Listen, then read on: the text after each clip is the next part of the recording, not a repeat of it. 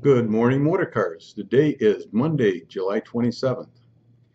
This day in history, 1940, Bugs Bunny made his debut in the cartoon A Wild Hare. 1953, an armistice was signed ending the Korean War. 1974, the House Judiciary Committee voted to impeach Richard Nixon in his obstruction of justice in the Watergate case. Birthdays, we got Joe Huford. He is a Toyota parts person, so happy birthday, Joe. Upcoming events. Automotive News gave us the Best Dealership to Work For award, which I announced last week, and our deal will be September 18th from 5 to 7 o'clock, and your family will be invited. I'll bring out more information later on about it, but just mark on your calendar September 18th, 5 to 7, and your family's invited. The Route 66 Challenge is moving on, and it's a little bit of a walk away, needless to say. It's spread out quite a bit, but I still think it's a lot of fun, and I hope everybody puts the hard push in to make sure they finish as soon as they possibly can.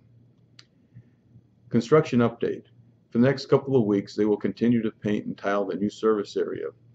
When this is done, we will move the service write-up area to the new tunnel, and we'll move the waiting room temporarily into the Platinum Lounge. We will then demo the old write-up area and lounge and redo them all.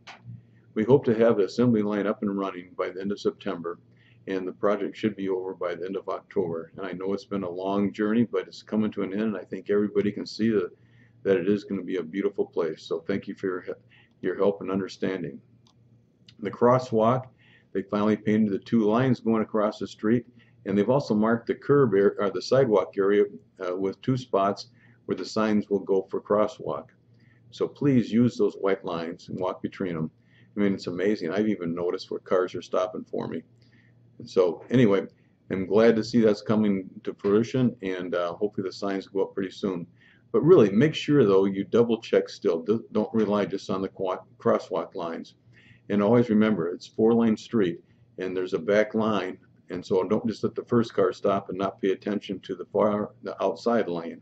So just still always be careful, but I think it'll be a lot better the way it is now. Our solar panels have been generating electricity for the past 25 days. We've generated 37,300 kilowatts, and that saved us about $5,000, keeping 52,000 pounds of carbon from being released in the atmosphere, and saved over 521 trees and offset the use of 22 barrels of oil. That's really doing great.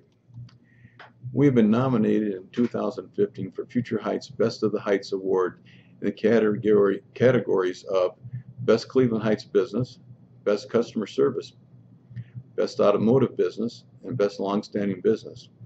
Now, to win this award, we have to get votes, and your managers are going to be going over with you in the next couple days what you have to do, or what we can do to help us get more votes. And so I'm asking everybody to please send in an email voting for us in those 4 categories. You have to vote for a total of 11 for your vote to count, so you have to vote for 7 more. But in those categories, vote for us, and don't put Honda or Toyota, just put down Motor Cars, because I'd like both the stores to win. It'd be a nice honor to win those awards. So we'll be talking more about that. Like I said, we're going to need about 800 to 1,000 votes to win that, and we'll also be asking some of our customers to help us too. So you can vote, your wife can vote, your neighbors, anybody can. So please, let's try to support that. Honda's multi-model airbag inflator recall training series. It's a series of 8 webinars developed to explain the history and current situation of the airbag inflator recall, reinforce existing policies and procedures, and share best practices from dealers achieving strong recall completion rates. I would like to ask all the Honda managers to make sure that training is a priority with your associates. The first course, a complete overview, establishes consistent understanding of for all dealership employees. It was launched on July 23rd, and you can still watch it. But this sets the foundation for the subsequent 7 courses, which will roll out over the next couple of months, and will be tailored to specific rules within the dealership. The recall will cover cars from 2002 to 2011. Many of these customers have never excuse me, have never been in our dealership, so we have to make sure we put on the show. And don't forget that we are in the experience business. Give the best experience to every customer that comes in the store every time. And hopefully we can win a lot of these customers back to be our future customers in service, then in sales.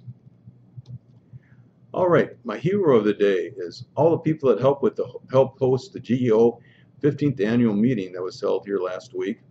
We were expecting about 70 guests to attend it, and we had over 120, and all had rave reviews for the dealership, the personnel, and the solar panels, and it was a big success. So to all you that helped, okay, let's have a great day, everybody. Thank you, and we'll talk to you next week.